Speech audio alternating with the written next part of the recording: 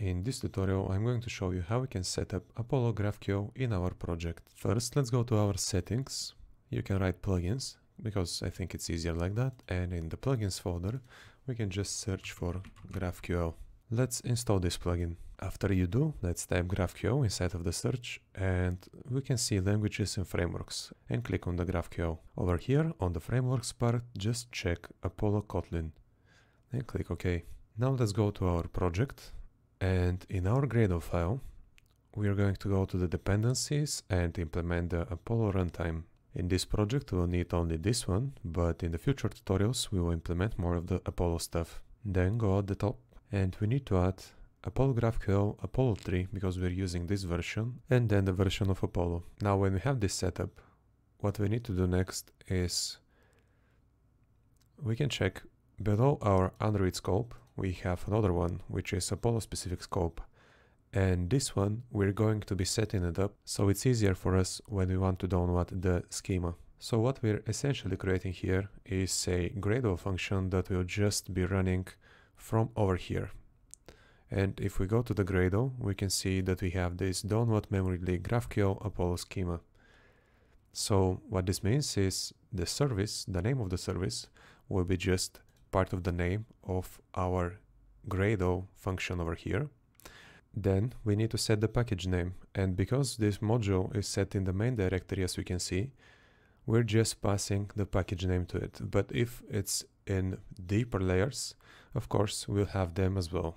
Next, we need to create introspection, and this will contain the information to where we can access our schema. What we're going to be using is the demo schema that's provided by Apollo, which is, this is the link to it, but you can find the full project in the description, so you can just get it from there if you are going to be using the same thing, or just use yours.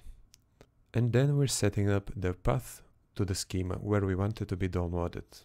And again, because our module is in the main directory of the project, that's why we're setting it up like this.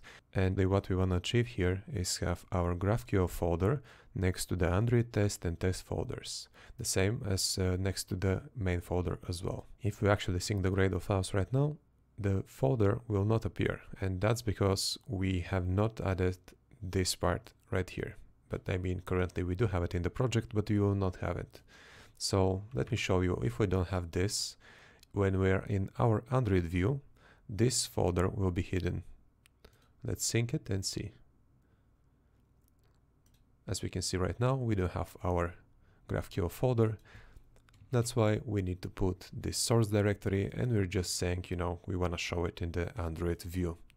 So it's just easier to work with. And currently, like we see, it's being shown. When we go back down, we can just check the next part, which is sometimes when you have a schema, it requires you to download some headers. Maybe you need an authentication key, or whatever the case is, you might need to add them. So if you do, you just uncomment this, or just, you know, put headers, and you set up the key and the value. When we have everything done, we go to our Gradle, and we go to the tasks, Apollo, and we have our task created. So when we click on it, our schema should be downloaded. Like we see, a success. And when we check here, we say that we have the schema.